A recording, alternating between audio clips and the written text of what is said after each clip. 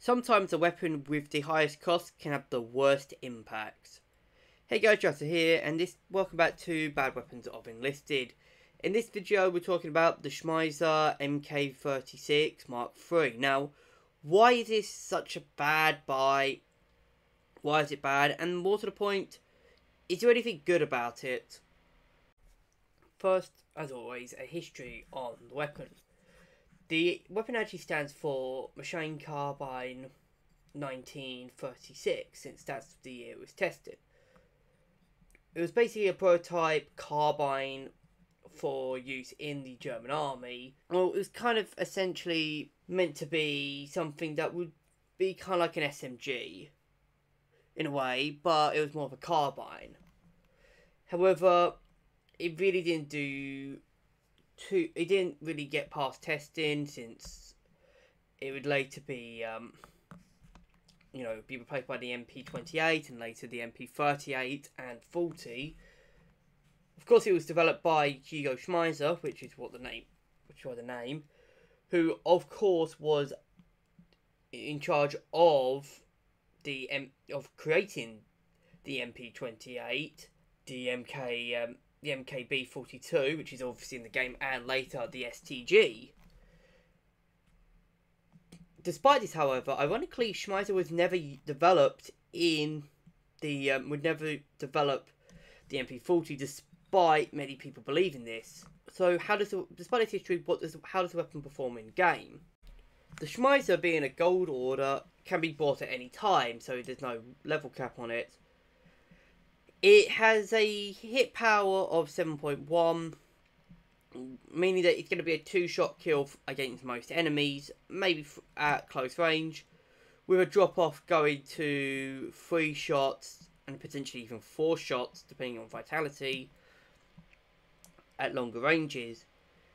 It has between 440 and 480 shots a minute, a reload time of 3 seconds, 20 vertical recoil with 5 horizontal, a trailing round magazine, and can fire in both full auto and semi-auto fire. Despite this, why is it bad?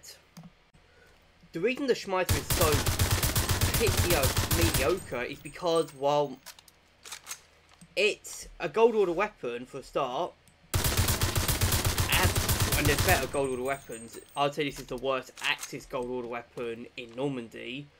But the problem is, there's so much of an oversaturation of Axis SMGs that the Schmeisser, despite being okay, an okay SMG, can't really compete with it. Now, obviously, this is it's pretty cool. Like, you can see how much, I think this is with the recoil reduction perk, but you can see this is a, this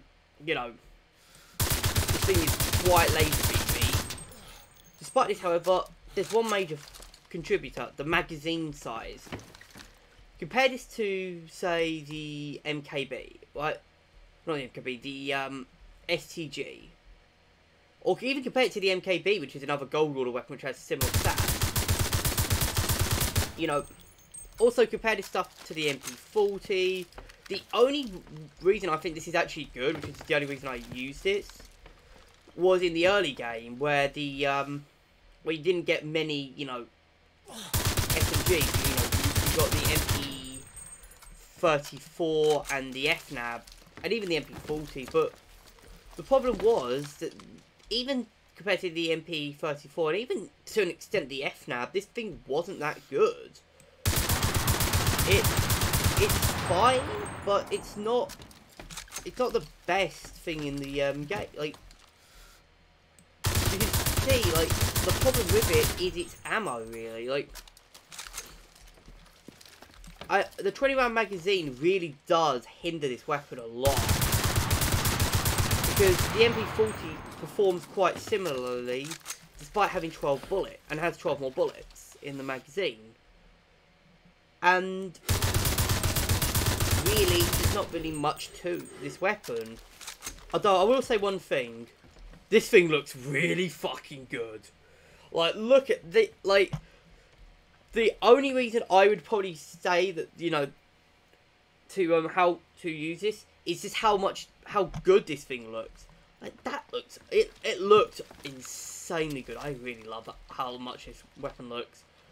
And I will say, this thing is good in the early game, but as soon as you get the, like, unfortunately, the MP40, the Beretta, and especially the MP35 outclass this one. When you get the MP35, you should not be using this at all.